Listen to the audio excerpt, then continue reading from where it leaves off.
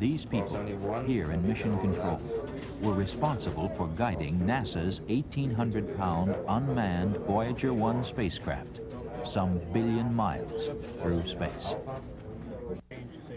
On November 12th, after a 3-year journey, Voyager 1 made its closest encounter with the planet Saturn. Now, plus sequence on receipt of closest approach.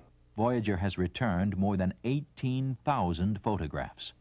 Photographs that are giving scientists excellent close-up views and new information about the huge planet and its many moons. With the help of computer animation, you can take a ride on Voyager to Saturn and its major moons.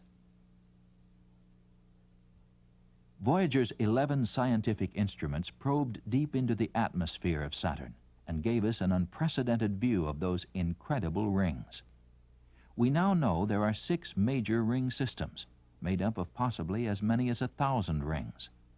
The rings are sun-reflecting icy objects, ranging from boulder-sized to small particles that whirl around the planet at very high speeds. And those moons or satellites, like outriders, they encircle Saturn, generating as much scientific interest as the great ringed planet itself. Mimas, Tethys, Dione, Rhea, Titan, and a host of smaller ones. More than 1,000 journalists were on hand to witness the encounter and attend the science briefings that followed. And these were some of the storytellers, the engineers and scientists themselves.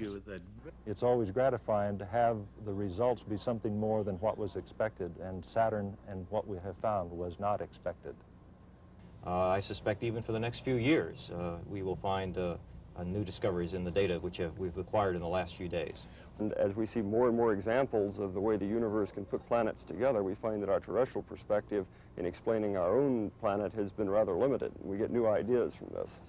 What we learned about Saturn during that encounter and during the months that preceded it have really rewritten the textbooks on Saturn.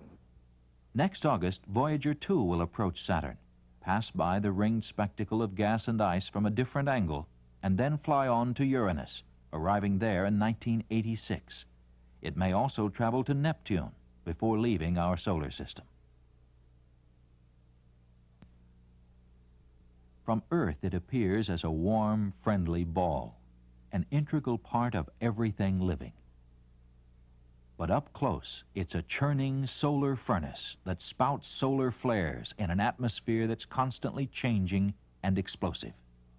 Little wonder that our star, the Sun, has been the focal point of scientific investigation for centuries. To relay sophisticated pictures and data about the Sun and its energy cycles, NASA launched the Solar Max in 1980, short for Solar Maximum Mission. Being returned are the first true close-up views of the mysterious spots and solar flares that energize the Sun's surface.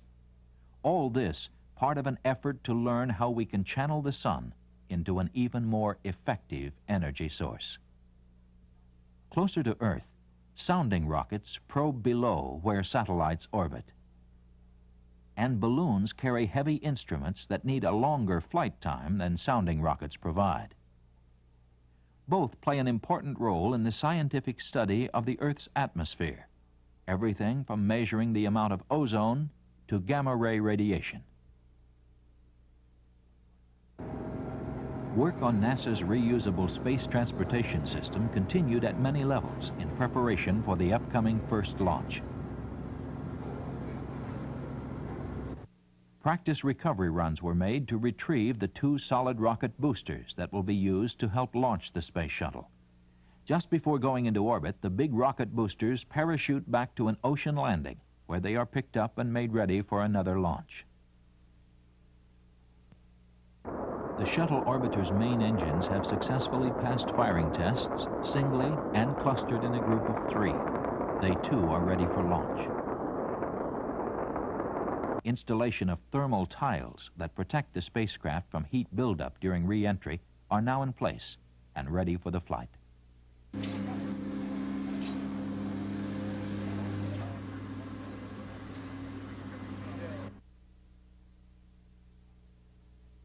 This is how the entire space transportation system will look. The airplane-like orbiter is attached to the main fuel tank with the two solid rocket boosters on each side. Okay. A new type spacesuit has been developed to provide an Earth-like environment as well as thermal protection from the sun. The advanced spacesuits have three basic parts: a body-cooling undergarment, a puncture-resistant pressure suit, and a life support backpack, which contains 7 hours of oxygen and controls the suit temperature. This is astronaut Bob Crippen. It is he and John Young who will pilot the first shuttle flight. Since the shuttle orbiter glides back to Earth to an unpowered landing, it's important for the astronauts to have practiced these types of landings in advance. They do just that with a specially modified jet plane designed to handle and feel the way the shuttle does during final approach and landing. Crews are also training on this vertical motion simulator. It reproduces the motion an astronaut at the controls of the shuttle orbiter would feel during approach, flare, and landing without leaving the ground. Preparing for a busy shuttle flight in the years ahead, NASA selected an additional 19 men and women to begin training as astronauts, and that training is well underway. Please. Many of the astronauts recruited earlier are learning to fly the Manned Maneuvering Unit, a compressed gas backpack that will enable the wearer to move around outside the shuttle in space on future flights. At another facility, engineers are working to develop procedures and hardware that will be needed for astronauts to build large structures in space. And they do it underwater, more than 1 million gallons of water, to simulate weightlessness. People, machines, spacesuits, engines. Slowly but surely, a major effort is being focused on a single point: the historic first flight of this country's new space transportation system. And that time is near. In space applications, the GOES-4 weather satellite was checked out and launched from the Kennedy Space Center, Florida. Weather forecasters and other scientists are using the satellite to study severe storms, flash floods, and tornadoes. This GOES East satellite picture taken last summer shows both Hurricane Allen over the Gulf of Mexico and Hurricane Isis in the Pacific Ocean. Ever since the spectacular eruption of Mount St. Helens, NASA has been working closely with other scientists to assess the impact. One of NASA's high-altitude U-2 aircraft sampled the air within 100 miles of the volcano. Recently, a plane from the Langley Research Center in Virginia flew a group of scientists and their instruments near the mountain. Among other things, they attempted to find out how much and what kind of gases come out of volcanoes. Worldwide, there's very little volcano data available. NASA continued its movement towards making the Landsat satellite an operational remote sensing system. Both here and around the world, Landsat is being viewed as a new tool for resource planning and a way to better manage agriculture and forestry. Energy from sunlight to power spacecraft is very important. Now, technology is being studied as a way to harvest thermal energy from the sun here on Earth. This is a research version of a solar farm. The dish-shaped concentrators are covered with mirrors, which reflect and focus the sun's rays to a point where the intense heat is converted to electricity. Rows of these collectors may one day help provide electric power for a small city or factory. It's part of a joint national effort by government and industry, sponsored by the U.S. Department of Energy. NASA's Lewis Research Center also worked with the Energy Department to develop this 200,000-watt wind turbine generator. Hawaii's strong trade winds blow year-round, making it an ideal location for electricity-producing wind machines. This one, which began operation last July, is located 45 miles north of Honolulu. 1980 was a busy year for NASA's various aeronautics programs. Consider this rotor systems research aircraft. These unique craft can be flown not only as helicopters, but also with wings and jet engines. The studies will investigate promising new helicopter technologies to improve performance, reliability, and safety. This strange-looking plane is the QSRA, which means Quiet Short-Haul Research Aircraft. It can land at speeds slower than many light airplanes, about 75 miles per hour, and can brake to a stop in 600 feet. In a cooperative test with the Navy last July, the QSRA made 37 touch-and-go landings and 16 full-stop landings without the help of arresting gear or catapults aboard the carrier USS Kitty Hawk. This was the first time a 4-engine jet transport ever operated from an aircraft carrier at sea. In the future, the technology from the quiet-flying QSRA may also help improve transportation services to many airports with very short runways. The XB-15 tiltrotor is another research aircraft that shows promise for both military and civil applications, including intercity transportation and for moving people and equipment to offshore oil rigs. The craft's helicopter-like rotors allow the XB-15 to take off and land vertically. Once airborne, the rotors tilt forward for cruise flight at over 300 miles per hour.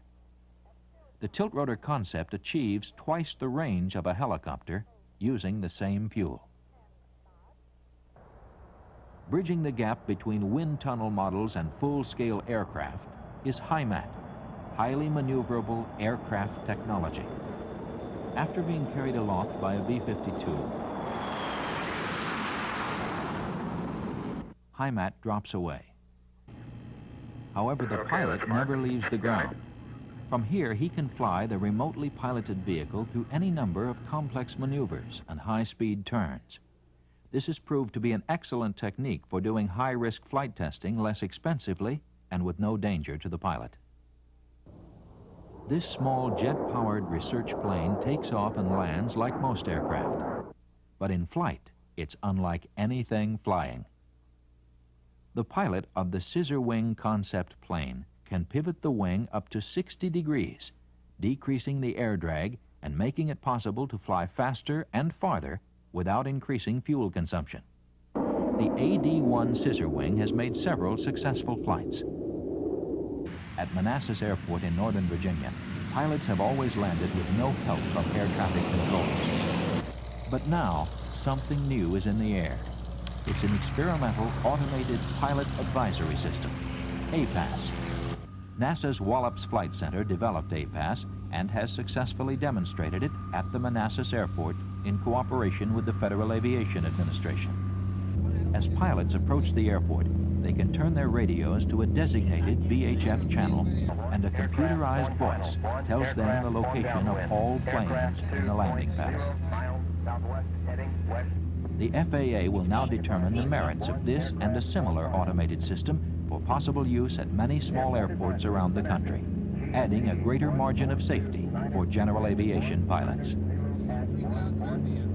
From the Voyager 1 flyby of Saturn to preparations for the Space Shuttle and a wide range of research aircraft projects, 1980 was an interesting and productive year in both aeronautics and space.